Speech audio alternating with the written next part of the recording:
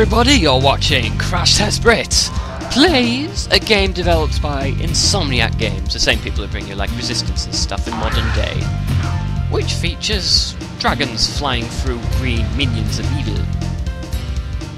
It is Spyro the Dragon. Hi everyone, I'm back with a new series. It's been a good week or so since I've actually brought anything productive onto the channel, because I've had to record this. This is my third time recording this now. I'm not even kidding. It's just been a different problem every time with the footage at the end, and I finally got it fucking working. So that's where I got to last time. 23 dragons allegedly rescued, and we're starting again though. So this game came out in 1998 for the PlayStation 1 console, and it just basically was the king of many kids' childhoods. What the hell? It would help if I could see what I've got highlighted down there. No, that's load. This is a good start, isn't it? What do you mean? Oh, it's just dripping.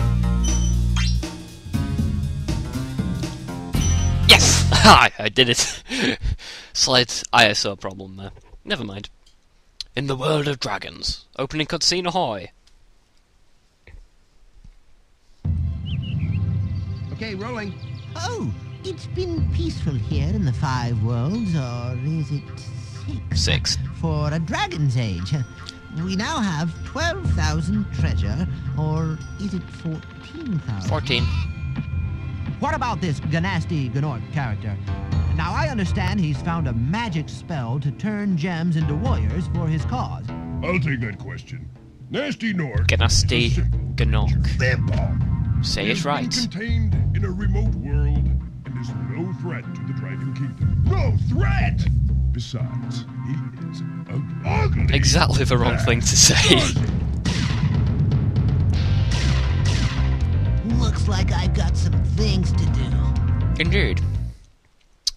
So that's where the game starts. You've got to run around, rescue all the dragons, collect all the gems, and beat the big bad boss at the end. Sounds about right, doesn't it? So here you are. This is where you start, in a nice, shiny, green world of green, where the enemies are very cleverly camouflaged. So I suppose we'll just start by jumping around for a bit. Oh. Hang on. Oh, there we go. You picked up a gem. If you're wondering why the enemies are dropping gems, it's because not because they've nicked them, but because they were actually made out of the gems. Ooh. I am playing this with a PlayStation 2 controller, because I can, and also this is Techie's laptop that I'm recording this on, and I don't really like her controls. Thank you for releasing me, Spyro. Free 10 dragons in the Artisan world. Then find the balloonist. He'll transport you to the next world. What about Nasty Nork? I'm going after him. Find dragons first. That's all I can tell you. Yeah, Spyro has a little bit of an attitude problem. He's getting a bit big for his boots, bless him. If he had boots, of course. Hey, more enemies! So, yeah, basically what you can do in the game is you can charge around, you can glide places, because he's a baby dragon and he can't fly. Bless him! And you can flame things as well, which is really cool for a dragon. Rawr. Ow! But I keep on charging into things just because I'm generally not very good at controlling. Right, rescue another dragon. That's how you rescue dragons, you just walk up to them. Delbin! Where's Nasty Nork? I'll torch him. Keep your horns on, Spyro! You have much to learn first. Do you know what the dragonfly following you is doing? His name is Sparks, and he's helping and protecting you. Keep an eye on him and see what I mean. And there we go. So yes, I think that's the first time that Spyro ever actually introduced himself to Sparks. I wondered where that guy went. He's trying to escape from me. It's not going to work. Where am I going? Over here. So yes, this is going to be a 100% playthrough. If you didn't already know, I should be able to 100% this game. I did it once before, so not really why I shouldn't be able to do it again, you know. And another dragon! Thomas. Weird name for a dragon. Hey, Spyro, press the jump button twice to glide, and don't be afraid. Afraid? Of what? Falling from high mountain peaks, plummeting into prehistoric glaciers? Oh, that. He's very good at inspiring confidence. I like that guy. He's spurring me on to victory, you know. Oh my god, does that guy actually have a mohawk? I think this is the first time I've ever actually realised that in all these years of bloody playing this game. Okay. Enemies with mohawks! I think he's not the only one. There's plenty more enemies with mohawks. What can I say? It's a 90s game. It was the 90s fashion. Oh, no! Stop falling and bumping into things. It's not productive. So, let's just collect all the gems from up here. Shiny, shiny vortexes! It's so sparkly and pretty! And Town Square, let's not go in there yet. It's one of the levels. Right, the first one I'm going to tackle is Stonehill, simply because that's pretty much the first level. It's the one that stares you in the face when you start, so it's like, hey, I'm a level, complete me. Oh, right, so that's all that. Oh, sorry, I keep having to jiggle the camera, just getting comfy. So, just ride around and collect everything I haven't already collected. Oh yes, I've not been in here yet. Let's speak to you, Mr. Dragon. Argus. Cool Flash, do that again. The Artisans' boss is through a portal in the Dragon Mouth, but you are not yet ready, Spyro. First you must complete one of the other Artisan lands. Who do you think I am? CrashTestBrit, and I'm generally shit at games, so he has every right to say that. Right. A lot of this game will be gem collecting, but they're pretty, so I don't care. I like pretty stuff. If you're not already aware. I think you might be by now. Just from my constant reactions of pretty! From the Crash Bandicoot playthrough. And also, if you watch my joint channel with Lord Kaya, some bloody broadcast, I say pretty ceaselessly on it. So I've got 100 out of 100 gems. You're the balloonist, you'll take me to a different world, but I'm not ready for that yet. If you prove your worth by rescuing 10 dragons, then you may use this balloon to fly to a new world. Techie's getting ready to throw something at me. No! Ah, caught it. I got caught on camera and everything, well done.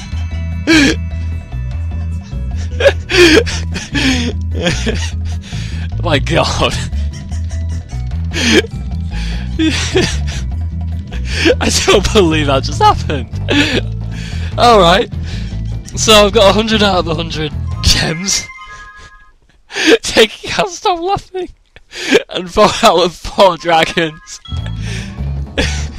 So we're off into the very imaginatively, creatively named Stonehill. Oh my god. She won't stop laughing. Oh, pretty level. Yeah, the whole of YouTube is going to see your bra. Well done. Oh man. And yes, I do have Union Jack flag draped over me for no apparent reason. Challenge you! I win. Dragon horns beat goat horns every time. Every time. So, oh my god, this is satisfying. Just look at all these boxes you can break! Yeah, if you've not already figured it out, some you need to charge through, some you need to flame. Or you can charge through those as well. Why not? So who are you? You are Lindar. When you free a dragon or step on one of their platforms, you're saving your progress. That could be useful if you run into trouble. Not that you ever run into trouble, Spyro. Me run into trouble? Surely you jest. So, oh god, I can't walk on that. There we go. I'm gonna actually save it at this point. Even this thing has a built-in memory card, so I might as well use it. Why not? Charge! And jump down the well, because there's some hidden things in here. And including a locked chest, which I don't have key for yet. I know where it is, and I'm coming back for it. Gavin! What? Watch the dragonfly, Spyro. His color indicates his power. When he eats butterflies, he stays strong. Like me. Sure. He sounds extremely convinced. So, yeah, some of the dragons have very appropriate dragonish names, you know? Ah! God juice. Fantastic. Exactly what I need to fuel my gameplays. And it's even purple! To celebrate playing Spyro! I just thought I may as well. Why not? Where am I going now? I think there are several directions I may take. I've already been in that way. Let's go this way. Yay! Flame chests! Because obviously I'm a vandal dragon with nothing better to do in my life! Ha! No, in reality it's Gnasty Gnot's putting gems in there. Astor! After you freed all the dragons, pass through this fancy vortex thingamajigger. It'll take you back to the artisan home. But first, let me tell you a story. No thanks. That won't be necessary, kind sir. Yeah. If he'd have started talking, we could have stayed here all fucking day. I just love his cheek. Bless him. So, I think there's 200 gems in this world, from memory. Gotta collect them all! Gotta get them all! Spyro! The dragon! That did not work, at all. Too many syllables.